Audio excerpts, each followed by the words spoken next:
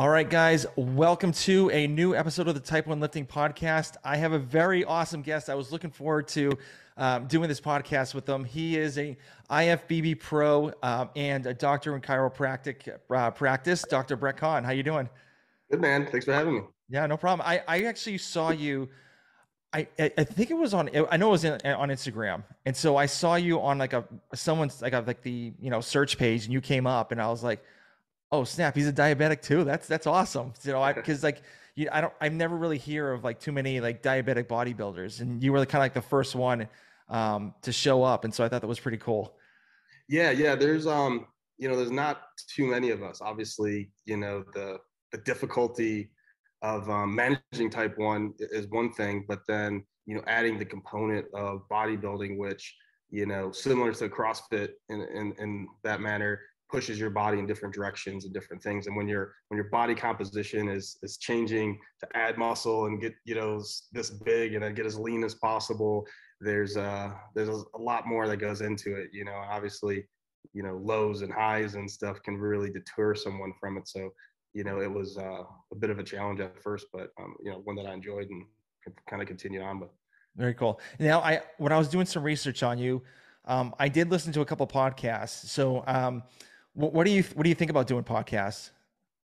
I've only done, I guess I've done a handful of them or so over the years, but yeah, they're cool. They're enjoyable. Usually, you get a little banter back and forth, learn something, from who's ever putting it on, like yourself. Like, I just got a little bit of background on you, prior to this. And I was like, heck, I'm just going to jump in, answer the questions as they come and then go from there. But yeah, man. Very cool. No gotcha. I don't do gotcha moments. So just to Okay. let you know. So there's no gotcha stuff in here. So, Cool. um, I know like I'm relatively new to the bodybuilding space because I mainly do CrossFit and like Olympic weightlifting, and I've always wanted to learn a little bit more in the space. But before I kind of talk about that, I always ask like my diabetic guests, when did they get diagnosed with diabetes? Yeah. So my story, I'll try to keep it, shorter, but I was a college athlete. So I played football at Michigan State University, and I think my pancreas just kind of slowly stopped making insulin really over the course of like a year and a half. Like it seemed like a long, because I had a lot of the symptoms and they seemed to really kind of increase. And I wasn't officially diagnosed until right after a bowl game my senior year. I had played in the Champ Sports Bowl and I was down about 24 pounds Wow. from like Yeah. my normal weight. I was already one of the smaller guys on the team. So I'm running down the field, Division I football, weighing like 160 something pounds, looking like, I was straight out of high school, but I should have been, at my biggest. And then I was working a summer job. It was just like a couple weeks after that. I remember just, mopping. I could only mop like maybe, a 5-foot space. And I was just like out of breath and just about to keel over. The doc called up. I was like, yeah, we got your blood work in. Your blood sugar is 800. I was like, sounds like is that a good number? No, I don't know. And he's like, yeah, you need to go to the ICU right now, Yeah. And then, that was kind of the beginning of it. But I had felt so bad leading into that it was like anything I did, I would get sick, and obviously polyuria, dyspsia and all that stuff. That I was just really more than anything just relieved to be like, well, shit, I thought I was dying, Mhm. So, and my body was just eating itself away for so long that, it really should have been caught sooner. But once it was, I was like, all right, this is a diagnosis. Let's just roll with it. Yeah. Now, I do have to give you a heads up. So I know you played at Michigan State. I'm a huge Michigan fan. Uh-oh. Oh, So I where's the hope end button? I hope it doesn't ruin the podcast. But obviously, like being a D1 athlete, and I believe you did track for a little while too. Yeah. Um, So just like my like a year and a half, and then okay. just stuck with football. Yeah. Yeah. So obviously, when you got diagnosed with diabetes, it was kind of like a little bit of a relief that you knew actually what was going on. So how were you handling, your diabetes throughout the whole like the next season or whatnot? Yeah. So I mean, the unfortunate thing is that it was right after my senior season, like literally like a week or so after. So it was kind of sad in the fact that I was playing more as like a sophomore, junior, but it was like halfway through my junior year, my senior year, I was just trying to survive, practices. Like, I mean, I was like, just on the brink of dying. And the crazy thing was, I remember we were doing summer conditioning, and I'm trying to eat more than anyone on the team. I'm talking about, we got guys 320 pounds. I would eat 3 massive plates of food every single time I sat down. And the more I ate, the more weight I lost. And I remember this thinking like, this is weird. Like, the more I'm eating, the more weight I'm losing, because the blood sugar is just going crazy, right? Nothing was being absorbed. And then certain points we would do really intense conditioning, like just all sorts of like, hours something workouts, sprints out in the sun, stadium steps. And the more I ran, my weight, I would start gaining weight again. So what was happening is I was offsetting it with a crazy amount of intense physical activity, was bringing my blood sugars down. So I was, probably in a range to where I wasn't as malnourished from, being crazy high blood sugars. I remember telling one of my assistant strength coaches that, and he's like, that's crazy, man. Like, what? That makes no sense. I was like, I know it doesn't, but I was just like, I don't know what's going on. So yeah, it wasn't until just after that. And then, I guess I was lucky enough in the way that we had some nutritionists on staff. And at that point, the docs were kind of like, shit, we missed this, which is like, I mean, it's the biggest red flag in the world if you know the symptoms. Mm-hmm. Although I was kind of, honestly, I was trying to hide it, because I was like trying to gain weight. So I was weighing in, we'd weigh in before every single weightlifting session. And we would wear like the football pants where you put your pads in it, the thigh pads, underneath our shorts is just like, underwear basically. So I would just slip a 5-pound weight in each of them to make sure that, they weren't catching on to me losing weight, right? Yeah. That's just crazy and stupid when I go back and think about it. But after that, it was like, my body just responded to, food and stuff again and being in the gym. And it was like, within the matter of a couple of months, everyone's like, shit, Kahn, like, what happened to you? Like, you look good, like you look, beefy and busky. Like, where was this, And then I kind of had to explain the whole situation to everybody. Yeah. So when you got diagnosed after like the whole season was over, did your friends kind of understand what was going on with like your new diagnosis at all? It was weird, and I've seen this with diabetics that are newly onset and some that I've worked with and stuff. I didn't want, and maybe it was the mindset of like, it's not broke, don't fix it, or I'm a tough guy in events. I wasn't really telling anybody about it. I told like a few people about it. And then I just kind of kept it to myself for the most part, a few people heard here and there, because it was like after the season and stuff. So it wasn't as big of a deal as if maybe I was, diagnosed during. But yeah, I don't know if I was ashamed. I just didn't know how to have the conversation.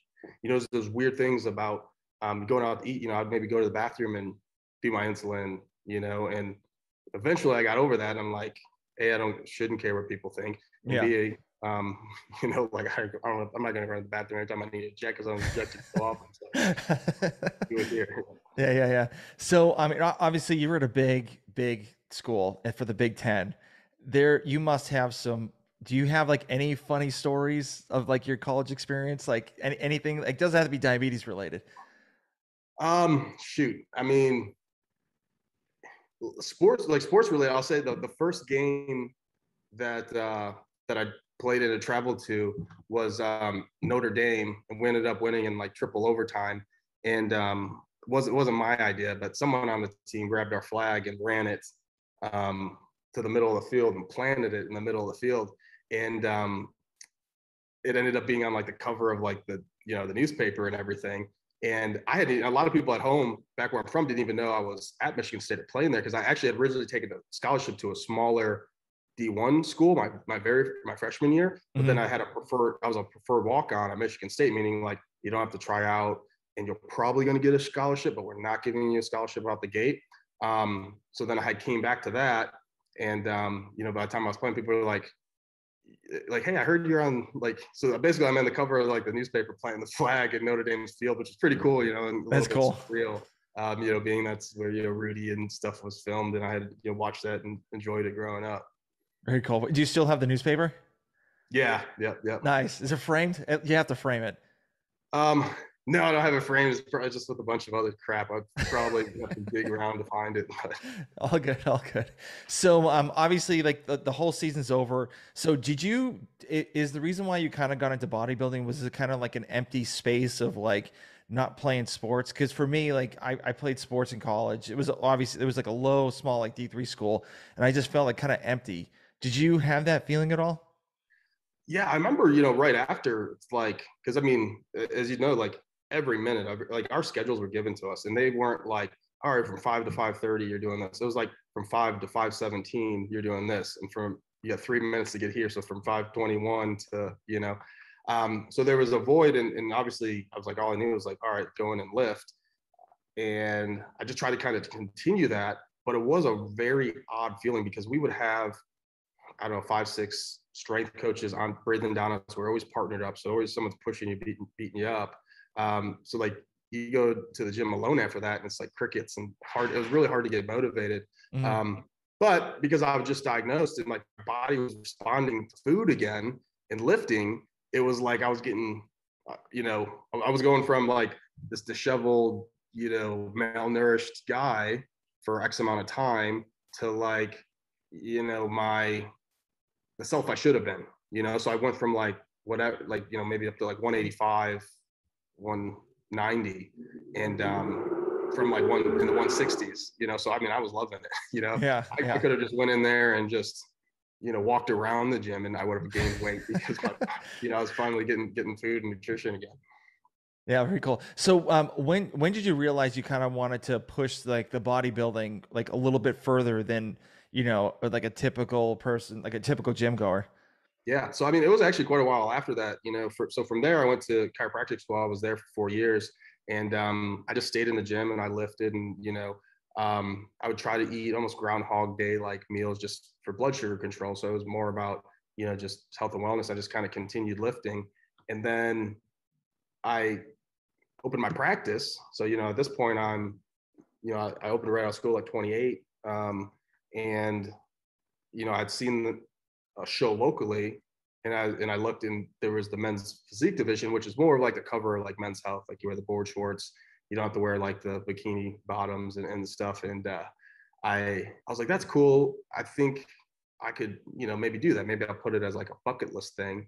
Because I had come down here and I had played some intramural softball and, flag football. And, as a chiropractor, I'm working with my hands, like, jam my finger and sprain my wrist once. I'm like, I'm getting more injuries playing intramurals than I ever did in college. So maybe I should, align this energy. So, yeah, so I was just like, heck, I'll do a show as a bucket list thing. I had always thought it was cool, but I never wanted to look like a massive bodybuilder, Hmm. So I don't think the men's physique division was really kind of a thing until like maybe 2011.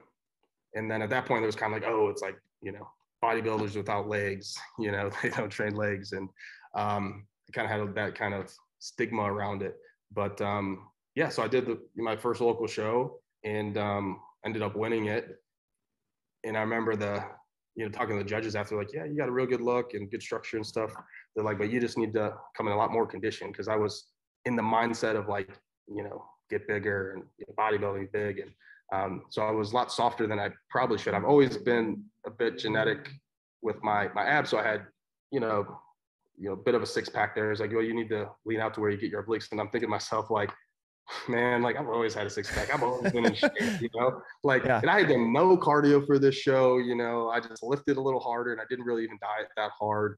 Now again, it was a little bit easier in those initial years of the division too, but I'm thinking like, I don't have those. And from that point forward, I was like, well, I'll do the national show. So I took the diet a little more seriously, added a little cardio in, and then, I just kind of saw all those little pieces add up and make a difference. And when I did step on the national stage, I was just, seeing where my hat would hang with those guys. And long story short, ended up, winning, going like 100% into it, ended up winning the show. And then when you do that, you get your pro card. So at that point, I'm like, well, now I guess I have to see what, these, Hmm. how I do against the pros. And, one thing led to another there, placed in the placed a top 5 in a bunch of pro shows. Did the Arnold. Got some sponsorships with supplement companies and things like that. And then that's kind of led me to where I am now, which is focusing more on coaching people to compete, and people on the diet side of things as well, Okay. which is just as fulfilling, but with a little less cardio myself and a little Yeah. less downtime. Yeah.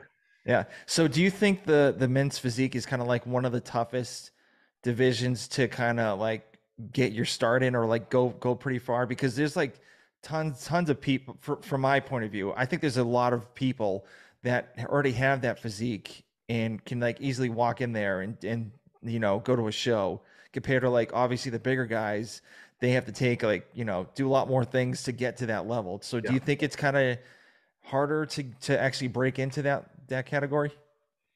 It's become more and more popular, and there's a ton of competitors. There's guys that have it naturally. There's guys that put in a ton of work to get there. The ones at the very top and the ones that are gonna typically be pros are the ones that now have all components. So they're they have the genetics, but they're also have to be extremely hard workers, because it's a 24/7 sport. It's every little thing that you do, which really aligns with being type 1 diabetic, right? Because like this thing follows us everywhere. Like everything that we eat, everything that we do, take a hot shower, what's my blood sugar going to do? Like take a nap, what's it going to do? Every morsel that we put in our body, if you're dehydrated, I always explain it as it's keeping a scale balance, but instead of 2 sides, you got like 10. Yep. And bodybuilding is similar to where you have to be very specific on everything that you put in your body, the timing of it all, the rest of it all, the percentages of your macros and your cardio and your caloric intake. So it's very detailed in that way, which I was, kind of doing to an extent with just managing diabetes, to where, a lot of it meshed well for me. So it's difficult in that sense. But what I always tell people too is, if you're going to be wanting to step on stage, the beauty of the sport is it's really you versus you, right? You Yeah. get to be the clay, and you get to see like, okay, how can I transform my body? What is my body capable of? What am I capable of? Because ultimately, if you're taking yourself to, your best genetic potential, then that's all you can do. So I knew when I had stepped on stage that it was unlike, playing other sports, to where, I was nervous in how I was going to do. So I was like, all right, I put in the work, I'm here. Ultimately, when it comes down to it, it's a subjective measure. So whatever that judge thinks is what the placing is, which, is good and bad, right? Yep. It's either going to like you or they're not, but it's not like you're competing against the guy next to you, not physically. I gotcha. So, how did you manage your diabetes throughout, like, getting to like, do you guys do like a dehydration phase, and like, how do you manage your diabetes throughout that like whole process? Yeah. So, I mean, there's different ways to come into a show. So, you kind of have to see how your body reacts. I had done shows to where I would, cut or deplete water. I had even water loaded into a show, because you're going to get the body to a certain point from a leanness level, and then the rest is like, how are those muscles going to fill out? Yep. The muscles are majority made of water. So depending on someone's specific anatomy, genetics, how their body responds to those things, then you manipulate them. But like we said, we have 1, 2, 3, 5 more things to think about, and you start cutting water like that, then all of a sudden you see your blood sugar coming up. So then you really either have to be prepared, or you almost have to do little test runs to see how things are going to play out before they play out, because you don't want to be there on show day. Blood sugars are super high. Cortisol ends up being high, and it flattens the physique out, and you don't look as three-dimensional. Yeah. Because part of it is, that illusion. You got the tan and the overhead lights, and then you like I said, you're filling up with carbs, right? And then you're sucking the water out, and it's all of those components that go together to give you that X amount of seconds on stage, which you're ultimately judged on. Yeah. So when you're actually training, and like in the like from what I've seen in some videos, that like some people are absolutely miserable for like calorie deficits and stuff like that. How do you still have the mindset that you want to like kind of push through and present yourself well on the stage? I think and I've learned this over time, is like you could push yourself as hard as possible and be miserable for 12, 18 weeks or so. But if you do things the right way, and you're at times doing things that might seem counterintuitive to the goal, and you're eating enough and you're keeping your metabolism stoked, and you're doing it progressively, it doesn't have to be like this extremely difficult, um, you know, everyday sucks type of thing. And it really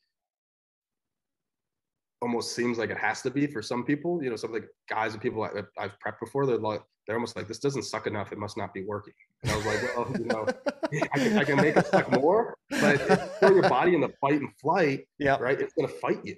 It's going to think that you're out in the wilderness and there's no food available and you're starving. It's just going to try to hold on to everything.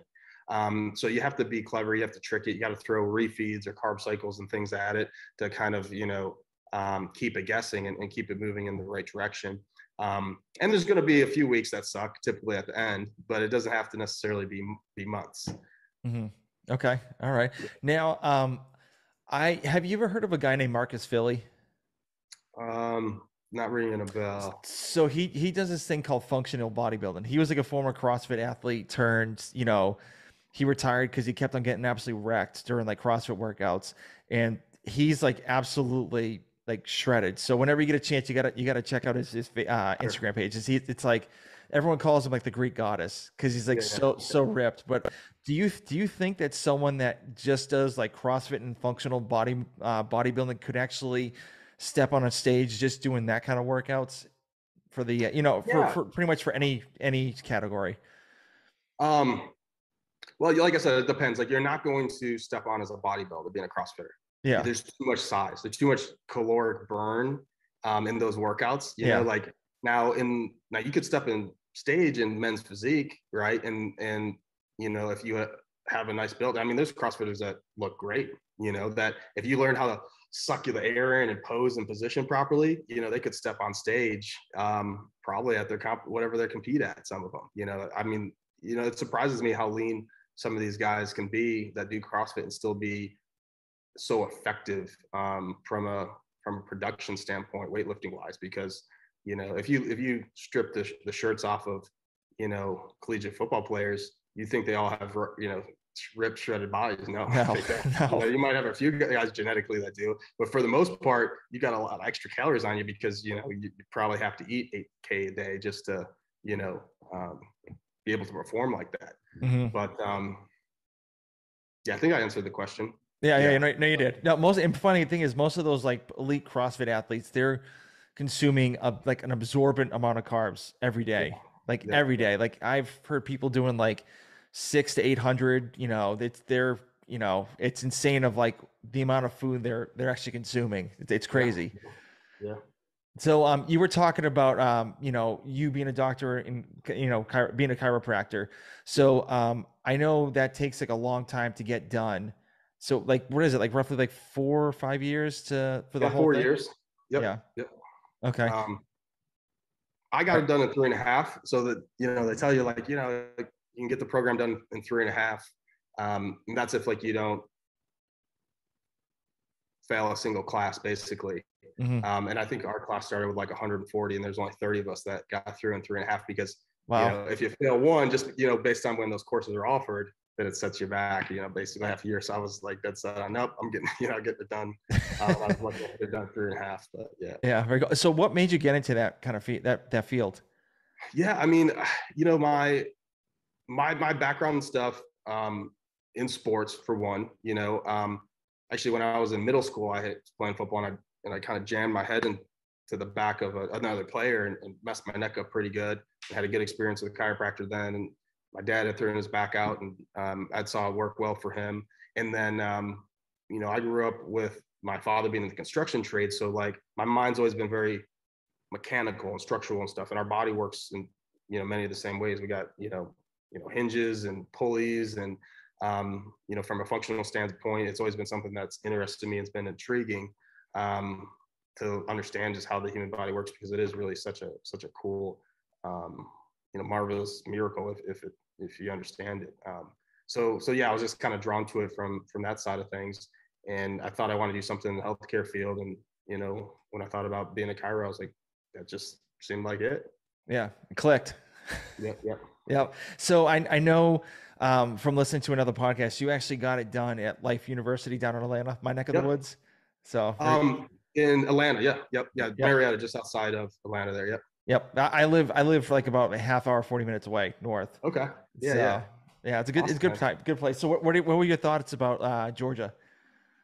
Yeah, I liked it. Yeah, yeah. I mean, it was cool. It was like a bunch of different pockets. Obviously, it's like, you know, I was a young adult when I was there, but you're in school, so it's kind of like you don't have any money to do much of anything. So, Yeah. but I love, you know, going to you know, some of the Blue Ridge Mountains and the hikes and stuff, and you know, having sports teams there. I was actually just back for Michigan State's bowl game, Peach Bowl, so that was Mhm. cool to meet up with everybody. And it was kind of being in Atlanta and enjoying like the warmer southern weather and stuff that made me say to myself, okay, I want to start my practice somewhere, you know, in the South. And I've ultimately landed in South Carolina here.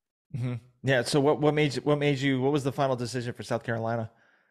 Just, you know, be by the beach, warm weather, golf, um, basically those things. Yeah. Yep. Very cool. Very cool. Now, I mean, I've heard some chiropractor horror stories before, and you know, like what makes you different compared to like anybody else? Um, well, you know, some of the horror stories, I mean, I don't know. It depends. I've been, it's 10 years for me. And like, I haven't seen a horror story in my office. So, you know, I think movies sometimes dramatize things and people think like, oh, like, you know, when Jean-Claude Van Damme, like just walks up and twists someone's head that they're gonna die, you know? Yeah. Yeah. And it's really not like that. And I also practice more, personally as a, I don't know, you almost think of me as like a hybrid chiro. So I do a bit of, you know, PT and rehab type stuff, a lot of soft tissue work, like Gratton and, you know, like instrument assisted soft tissue mobilization or active release. A lot of stuff that, you know, athletes and, you know, bodybuilders and stuff can benefit from soft tissue standpoint, because your joints work obviously integrated with your musculoskeletal system. So Hmm. if one's not working right, you know, the other's affected. So try to make sure that we cover all the bases. Hmm. Very cool. Now, do you get mad when someone doesn't call you doctor at all? No, not Okay. really. You know, I mean, paid a lot for the letters, but no, I mean that's one of the things I do love about being a chiro too. Is like oftentimes people are a little nervous or apprehensive, you know, when they come in, and sometimes they're kind of like, yeah, I'm going for back. You know, they've been nervous to come in, but they're going under the knife in like, you know, a couple months, and they're kind of like, I figured I'd give it a try now. So it's cool when you're able to help someone out like that, and they're kind of like, oh wow, like this really works, you know, and they usually like laugh, and then people like to come see us, which is neat, you know. So like I enjoy it. I mean, my patients, and the ones that come for like more wellness care, they've been seeing me, as things spring up, or just, you know, from time to time to make sure they're moving better. And you know, it's neat because I've garnered those relationships with all sorts of people. Yeah. I've never been to one. I've always wanted to go to one. I don't know. I just never pulled the trigger. Yeah, some of the old school guys are, you know, in my opinion, and not to bash the profession, but yeah, every profession has theirs. You know, people. I mean, shoot, you don't want to go to the. I mean, go to the wrong MD, and God knows what sort of poison they're going to give you. It's You true. know, Yeah. and you know, with the chiropractic profession too, the philosophy used to be like, oh, I adjust the bone in place and I fix this and that, and you know, I think there's been, you know, a wealth of meshing knowledge now with, just the ability for, practitioners to cross populate, and you know, theories and things to be shared. It's almost where like doctors of physical therapy now are doing a lot more manual therapy and stuff that chiros are doing, and chiros are doing a lot more of the PT stuff, which has been interesting and cool to see. Yeah. That's always the direction that I've wanted to see the profession go. I would actually love to be able to prescribe certain medications, you know, for certain things. So if someone is in a ton of pain and they need like an anti-inflammatory painkiller, you know, it'd be nice to say, okay, you can just get it here. I'm gonna Yep. give you a limited amount, and I'm really gonna preach about like, let's use this to just get you out of, you know, severe pain, so that we can maybe work on the issue and get you feeling better. versus like, here's a script for 90 of them, go get addicted, you know? Yeah. At the same time, I wouldn't want my malpractice insurance to be as high as this guy. Yeah, I'm a big I don't like taking anything. I'm a big fan of like, working it out in like mobility or anything like that just to kind of, you know, heal myself instead of like, just popping Advil or whatever, icy hots and stuff. It's like I don't think it's worth it. It's better to kind of move and, get better that way. Well, yeah, I would say it should be a hierarchy, right? You know, and I'll use this with my patients sometimes. Like, if I was there and I was standing on your toe right now, your toe's gonna be hurting, right? Like, what's the most logical thing for you to do? Move. You know, you're not gonna say like, damn, Brett, my toe's hurting me. Like, will you pass me some Advil? And you're Yeah. like, okay, give me something stronger. All Yeah. right, it's working, but it's still there. All right, we're gonna go and we're gonna inject the toe, and you're like, that's toe feels good now for 2 days, right? But now the toe's coming back. It's like, okay, well, we're gonna go in and we're just gonna do a little dissection of a nerve, and but then you have another issue. It's like, okay, well, let's cut the no, like let's see if structurally, physically, we can just get me off the toe, push me Hmm. back, right? And that's sometimes when joints and muscles or postural components to it or something's not moving correctly. If you can do that, then that's where you should start. Which isn't always the case because you have a limitation of matter, right? If someone's you know joint or back is degenerated to a certain extent, you may be able to get them out of pain, you may not be able to, but those tools are always there. But they can be a little more risky and a little more dangerous. Yeah. Okay. All right. Very cool. Now, I kind of want to go back to the bodybuilding real quick because I forgot to add this question. So, I've actually seen some YouTube. When I was doing some research on you, I saw some, YouTube videos of you during like bodybuilding.com YouTube channel, like working out with like other bodybuilders. Yeah. Who was like one of your most favorite, bodybuilders to train with? Like it could be for like the day or, if someone's Yeah. close by it, like which one was like really stuck out to you? Like, man, like this is like being in another level.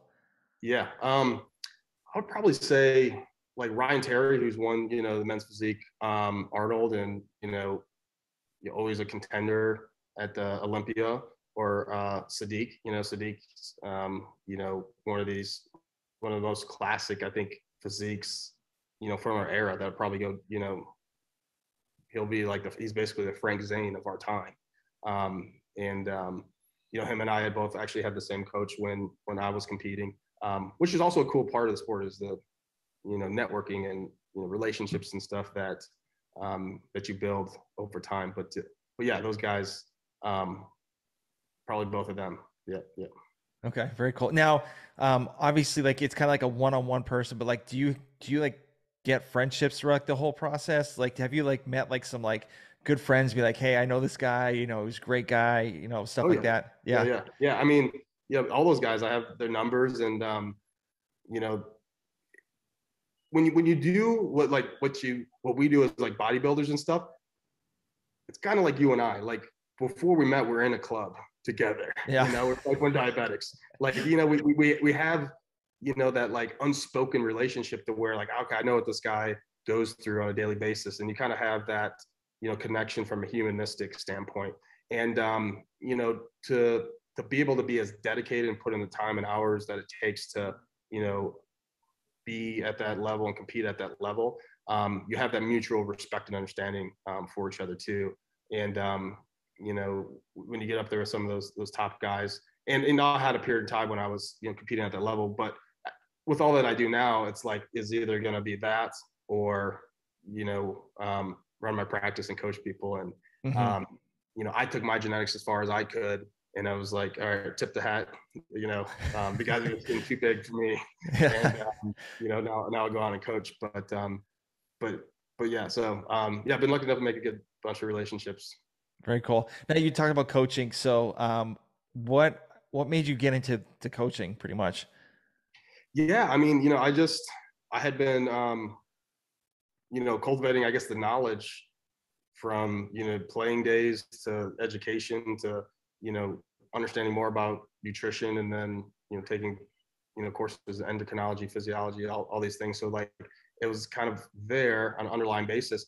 Actually, I had even without any certification when I was in college. You know, Michigan State would train a couple people here or there, and just enjoyed that. So, you know, once I got a bit of a name competing and stuff, locally, people would ask me to coach them, and then I just kind of started, you know, taking people on from there, and usually keep it to a limited amount. In the past year, I've opened up more time to coach more people, which has been cool because I've been able to be more involved in stuff with it, which has been cool. Yeah. So which is better, you winning on stage or seeing one of your proteges that you Yeah, coach win on stage? yeah. It's definitely seeing someone that I've coached win on stage. Yeah, 100%. It's always been like that, you know, whether it's like a family member or a friend, like, or someone I've coached, it's just, I don't know, it's emotionally just a different beast, you know. Maybe it's a lack of control, you know, when Yeah. you're there, but like, you know, you want them to win so bad. Versus I've always been, you know, just at peace with like, all right, I'm cool. I'm eating my cheat. I'm getting to eat whatever I want after this, so I don't care what happens, you know. But yeah, I mean, the people that I've been, you know, fortunate enough to help turn pro, like, it's just been super, super cool and super fulfilling, and yeah, memories I won't forget. And I Yeah. know, you know, those guys, you know, it's a point in time in their life where you go through it with them, you push them to that point to get their pro card, and you help someone realize a dream like that is pretty awesome. And I know, you know, they're appreciative of it, and we'll have that bond forever. Yeah, very cool. And I did hear in a podcast you were actually training another type 1 diabetic. Do you have like any other ones that you train, and like how do you handle their diabetes like while they're training? Yeah. Well, you know, as you probably know, like everyone's diabetes is a little bit different, you know. I probably have, mm, I've had more different points in time. I probably have 5 to 7, you know, right now. Some are competing, some are just, you know, lifestyle people. But everyone's a little bit different. You know, I have a female competitor right now who I've just started working with, and she has done an amazing job of keeping her blood sugars under control. But she's super low carb. She's maybe 15, 20 carbs a day. What? And yeah, and she has extremely tight, maybe the tightest blood sugars I've ever seen, out to where she'll adjust down if she's at like 110. And I'm just like, so then, you know, so we're trying to formulate and change her plan and introduce some, you know, variants in her macro profile so that we can get her body maybe where it's going to look best on stage. Hmm. But it's been neat because I've been able to learn. I mean, she's had A1Cs in the fours, where most docs are probably like, okay, you're you know, probably on the brink of hypo too often, and but she's done well with it, and you know, we're see where it goes. But and that's where I don't always try to impress 100% of what I would do, because everyone's body works different, Yeah. and you know, it's worked well for her. She's got great control, but at the same time, probably because of and she's been a nurse and been in the diabetes education side of things too. She's scared crazy of carbohydrates. Like, they just terrify That's her. crazy. Yeah, I eat a good Like, amount what of. do you mean I need to add 30 carbs? Like, my blood sugar is going to go through the roof. And I was like, it shouldn't. And you have, she's got, you know, multiple, she's got a Frieza, she's got Novolog, and, you know, she doesn't really use short acting. She just kind of does her basal and just up with food. So it'd be neat. It'd be cool to see where we go. Yeah, I mean, I would kill for an A1C with four, like, or for leaving somewhere close to that. So Yeah. Well, she had an interesting, you know, I said, well, you know, I questioned her. I said, well, you know, what's normal blood sugar? And she's like, 80 to 110. I was like, well, they say 80 to 120, right? So, you know, if you're a little bit over that, or maybe you're high normal. And she's like, yeah, but I don't know if I believe that. And I was like, okay, I mean, I could also see where you're coming from. Like, these are studies and these are normal ranges that are formulated by what population? yeah. Hmm. Normal, healthy, functioning individuals. But these are normal, healthy, functioning individuals that are on Americanized diets, right? Yep. Like, yeah, there's maybe they're 30 something year olds, but you know, they eat McDonald's and processed foods and all this crap. So, you know, I think her philosophy is like, I feel like a tighter range of 70 to 100 in her mind is ideal. And, you know, it's hard to say this, what the research shows, as long as you're not risking, you know, losing your sense of hypoglycemia and she's under good control, then, you know, I'd rather see that than someone that's like, okay, being in the low twos, you know, because ultimately that's the slow one that gets you. Yeah. Okay. All right. Very cool. So we're getting close to the end. So, well, one other question about you being a coach before we do that. So, like, what is your because obviously, like every coach has different styles of training. So, what's your style of coaching? When it comes to like training, I'm a big variety guy. So, you know, with most of my clients, I'm going to be changing their plans every 3 weeks, and within that, we may see, you know, progressions of certain exercises, but oftentimes like the split's going to change.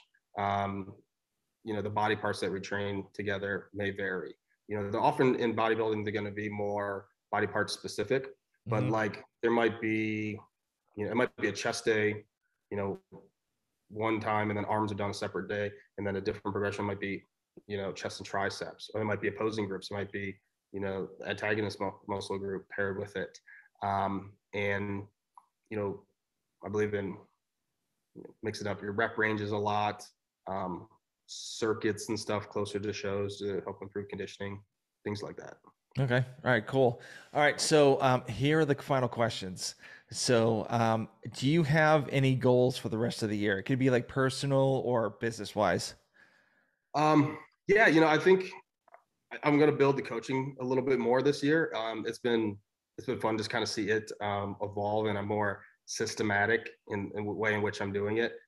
Just with technology out there, I can get people plugged into the computer, you know, with a Fitbit to where I can see how many steps they're doing, and you know, I can see all their food intake, and it's just it's cool. It's like I'm, you know, the mastermind up here, and I can see all the variables. So I definitely want to grow that some more, and maybe do some more stuff like this, because I always do enjoy it. But sometimes I feel like I'm running around so much I don't have, you know, enough time to do similar. Yeah, no, I hear you. It's the same way too. I'm always having like try to find like set days to interview people, and especially like I have 2 young kids, so like literally when you texted me saying, "Hey, we're still on for the podcast," I was like running around getting them a shower, like throwing them in bed and getting this ready. So it's hard, but I mean I love doing this, just in meeting people, like especially like you and like other people that, you know, I would have no chance if, you know, I didn't have this to meet you guys. Sure. No, man. I mean, I'm honored to be on the podcast. I'm definitely gonna go back through and listen to some of your other shows and stuff too. Yeah, very cool. So, do you have a favorite book do you like to read?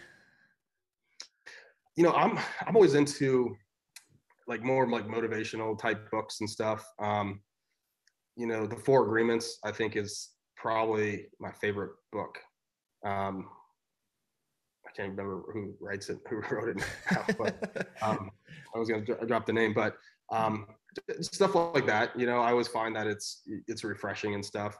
I find myself just getting into audiobooks, and I try to, you know, put them on with like a sleep timer, like 30-40 minutes. And I feel like, you know, my OCD brain will pick up little pieces here and there. Hopefully I pick up enough little good things that, you know, I can piece them together. Very cool. And then what is in your gym bag? Oh, my gym bag. You know, usually some wrist straps for if I'm going heavy with certain things to save the hands. I'll have a pre-workout in there, some BCAAs, and then just gym clothes. Usually layers. I'll usually kind of dress in layers so that I'm, you know, if it's cooler out, I can warm up and then kind of strip down.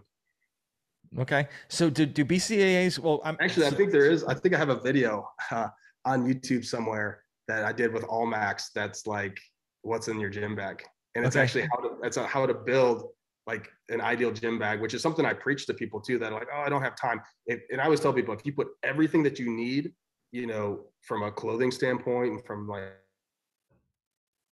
a supplement standpoint in there, and it's with you all the time, then you have no excuse not to go.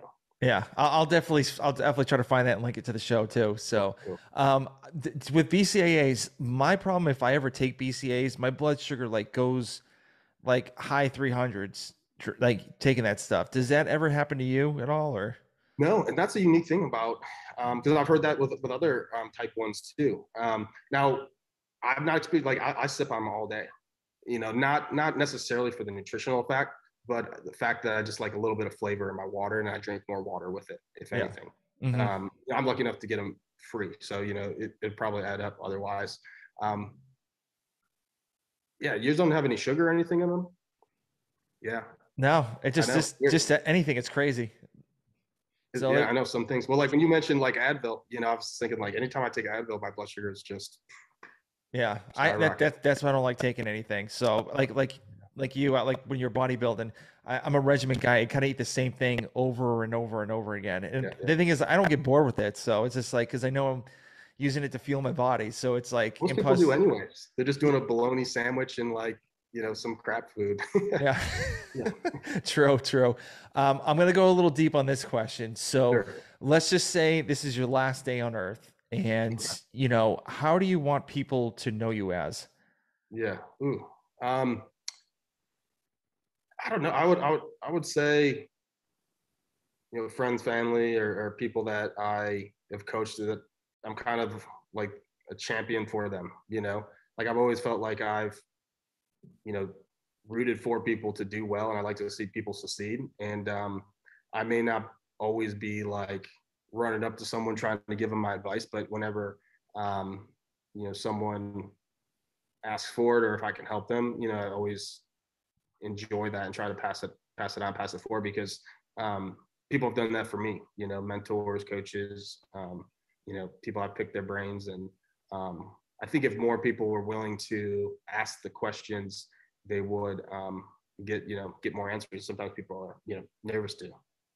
Yeah, no, I agree. I mean, I have a motto called "Screw it, just do it." Yeah, And so I read a book by Richard Branson. That was the book called "Screw it, just do it." And that's how like that's how we started this podcast. That was how I started like asking people questions about like certain things and stuff like that because it's just like that people want to help out. Like, well, some people. So, yeah, and they want to help out. And so, obviously kind of, especially the older generation, they want to show like, show what they've learned through the years to bring it on to somebody else. So I'm a big proponent of that too. yeah, absolutely, 100%. Yeah. So, where can people reach out to you if they have any questions about like bodybuilding, getting on your program or anything like that? Yeah, really the only social media that I'm active on is my Instagram, which I'm not overly active on there. Most of it you'll see is just some of the stuff that I do with my supplement sponsor stuff, but it's just at Brett Kahn. So BRETTKAHN. All right, very cool. Well, thank you very much for doing this. It's always awesome to talk to another diabetic. I always call people that I've talked to that are diabetic buddies. Yeah, yeah. So, and I do appreciate it. And thank you for taking the time because I know you're a busy guy and I do appreciate everything, from our conversation. Of course, man. I appreciate you having me. All right. Thanks. Cool. Thank you.